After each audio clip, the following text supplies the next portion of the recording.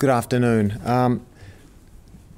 We're now in the second week of significant support to the emergency management services, the surge, and I've been around the area over the last couple of days, and I thought I'd take an opportunity just to talk about some of the things that I've seen out and about. So firstly, I went to Orbost in Victoria.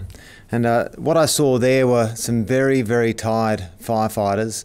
And of course, we have a situation where under normal circumstances, of which this is not, if there was a fire front, other firefighters from other areas would come in and support those firefighters. But of course, with the scale of the fires and the scale of the effort required, they're not getting that same reinforcement. So when I spoke to the leader of the local firefighters, he asked whether we would be able to provide tree felling support and also to damp down areas and to look for little spot fires.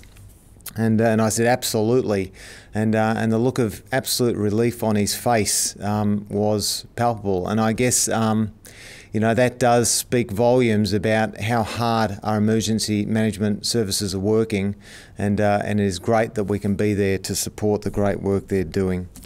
I then went to East Sale, where I saw people coming out of Malakuta, and there they came off a C-130, and they were put into what is a reception area. Now, this reception area I thought was pretty remarkable.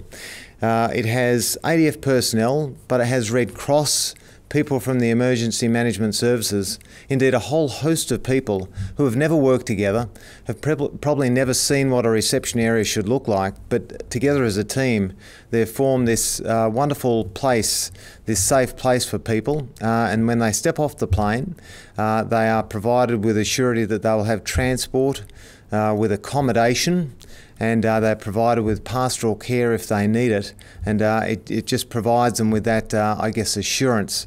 And so it is wonderful to see how these teams can come together at a moment of crisis to make such a wonderful difference.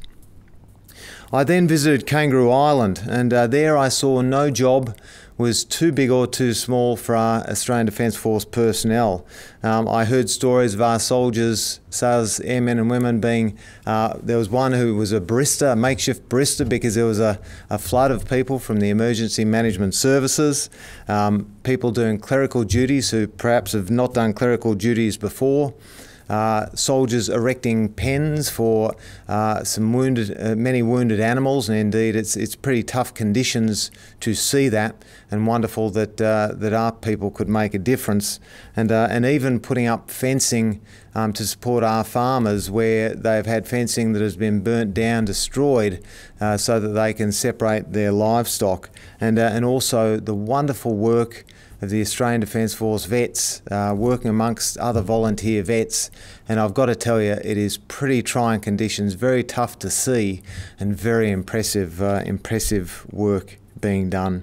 Then I went to the Adelaide Hills, where I saw an enthusiastic platoon of woodcutters. I'm not really sure if they were woodcutters before, but they're certainly woodcutters now, trained and doing great work. Their faces charcoal black and smiling, but not smiling because of the circumstances, but smiling because they can be there to provide a helping hand, and I think they all feel like they're making a difference, which they are. And then today I went on to the HMAS Adelaide, where I went out to a ship's company who were just so focused on the task. Of course, they just want to do more, and you wouldn't want anything else. Interestingly, the pilot, one of the load masters in the helicopter that flew us to and from the HMAS Adelaide, he himself had lost his property, and he said, yeah, I've lost a property, but I really want to keep supporting. And I guess that's the sort of spirit you see across these affected areas. I've seen the Singaporeans who obviously flying their Chinooks. Some of them could have taken leave, elected not to, because they wanted to help the people that they've worked with before. So again, inspirational. And our New Zealand contingent who were flying the Helos, recently supported the tragedy at White Island, but again wanted to get back and wanted to provide support to us in our trying times. And I think as I went around the area, I asked many who was on leave when the call came, and many hands went up, and that shows how much and how focused people are to support, and it's a wonderful part about the Australian Defence Force. But behind all those people are families affected, and they make sacrifices, but they do so willingly, knowing that their loved ones will be supporting our emergency management services, and importantly our entire community. I thought today was a good point as well, 10 days in, to provide some statistics. But when I provide the statistics, I guess I want you to understand that it doesn't tell half the story, maybe not even quarter of the story. There are hundreds and hundreds and hundreds of tasks going on every day by people who are just doing good, and you would want nothing else. So some of the statistics, though, that are of interest. We have 5,600 personnel within the Australian Defence Force who are currently working within Operation Bushfire Assist.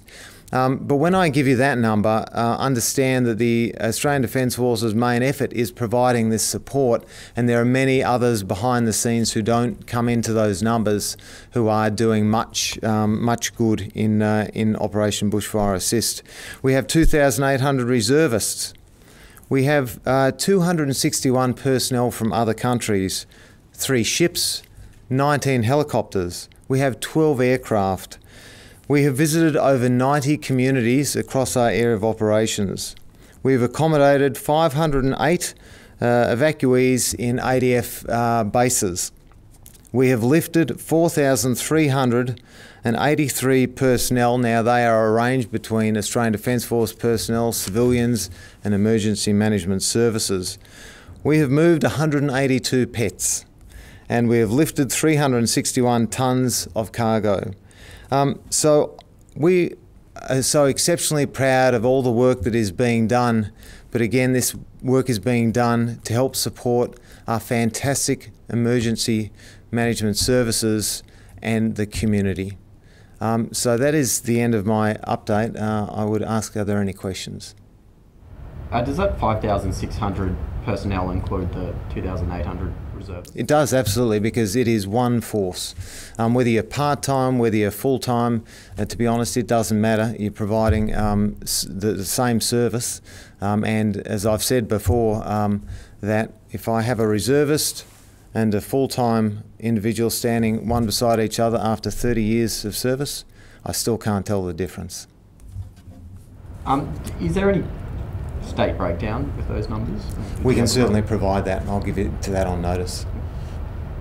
Yesterday it was suggested that Defence were directly assisting in the evacuation of civilians from Malakuta with armoured vehicles. I was wondering, I understand that's not actually the case. Can you kind of clear up what Defence's role is with those escorts? So what I can tell you is that we provided support to a fuel tanker coming in, providing urgent fuel resupply.